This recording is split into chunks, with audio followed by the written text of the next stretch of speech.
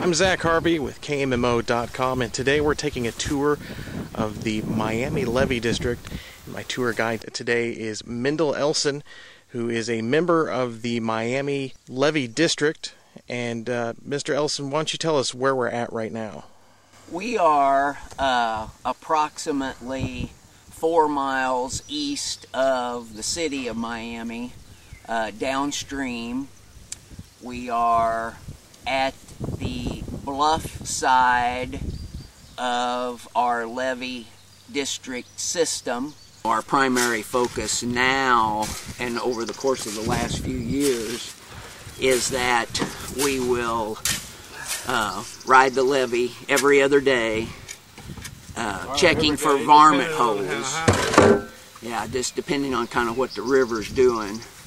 But we're looking for dig holes in the sides of the levee from various varmints, such as the skunks and coons and coyotes, with the worst being the badgers, which will dig a hole that can be 6-7 foot burrowed right into the side of the levee, and we feel that those holes in particular can particularly compromise the integrity of the levee. And we'll typically fill about 15 holes every other day when we make our run. I mean, the longer the river is up, the more the varmints seem to dig as everything that's left down here migrates to some form, looking for higher ground.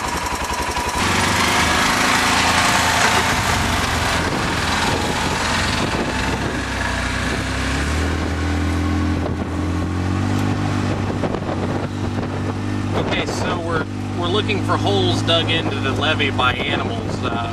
Correct. How do you see them from the vehicle? Or? Well, what we were fortunate in the fact that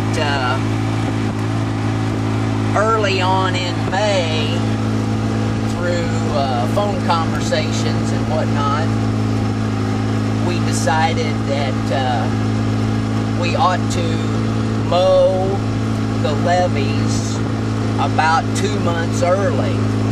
So we mowed, got our contractor in here, and we got our levee mowed about 2 months earlier than normal. And if you pan off to the right, you would see here on the right that very bottom section down there didn't get mowed. So if we had not gotten the levees mowed, we would be trying to look through grass and weeds that were waist high or higher, and would significantly impair your ability to see a little pile of dirt. But since the levees have been mowed and we've got them all down nice and low, it makes it relatively easy to ride along and see, if there's a fresh pile of dirt where something has been working. Now, this stretch of levee that we're on right now, how far do you maintain? We have over 12 miles of levee here that we maintain. So it takes us about 3 hours to run it when we are running it in this fashion. Give or take, depending on the number of holes and how big they are. We are taking sandbags with us in the event that we're a little bit short on material to finish filling the hole out. We'll have a little sand with us to finish the filling process. Well, that brings me to my next question. When you do find one of these holes, what do you do to fill it? Well, I have no doubt that we're going to be able to show everyone just exactly the process.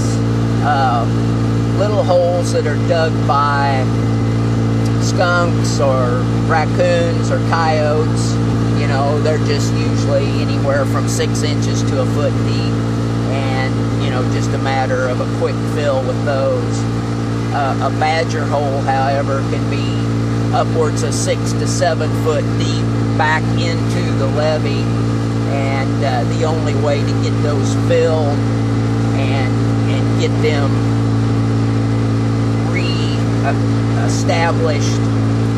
reestablish the integrity of the levee is we literally have to dig out the top of the hole, and we'll have to dig back in at least 3 foot into the side of the levee, digging the top of the hole out so that we can then reach to the back of it with a shovel or many shovels full of dirt so that we can, you know, completely fill that cavity back in and not have a void that may later cave in or, you know, create a potential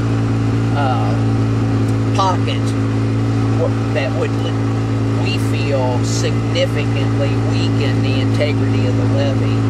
You know, I don't know how bad or how many badgers there are, how many work on other levees, but you know, we're extremely concerned that these badger holes significantly compromise the integrity of our levee. This is one of the places that shows us the potential of huge problems. As you can see here, we're down at the very bottom of the levee.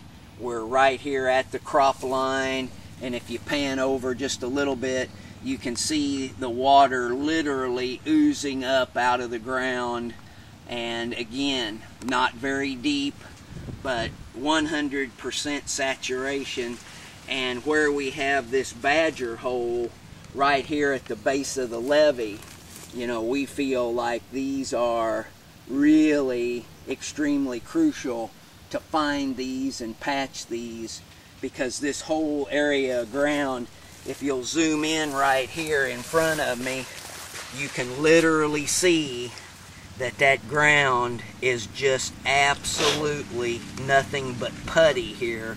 And watch as I just touch the ground repeatedly, just look at the water just boiling up here out of the ground. I mean, there is just, that is just, water is just right there. And if you have a 6 or 7 foot hole burrowed into the side of your levee, you'll have water start coming right up out of there. I mean, we are at 100+% saturation here. And these are the kind of holes that really make us nervous. We have our first badger hole of the day. Go back in there, judging from the comparison there of a full-grown man standing there and how deep the shovel. Go ahead and step up there and let's look down in that hole. And this is what we feel like. We already threw a few shovels of dirt in there, but we feel this can significantly compromise the integrity of a levee. Well, and this isn't even, you know, a big one, is it?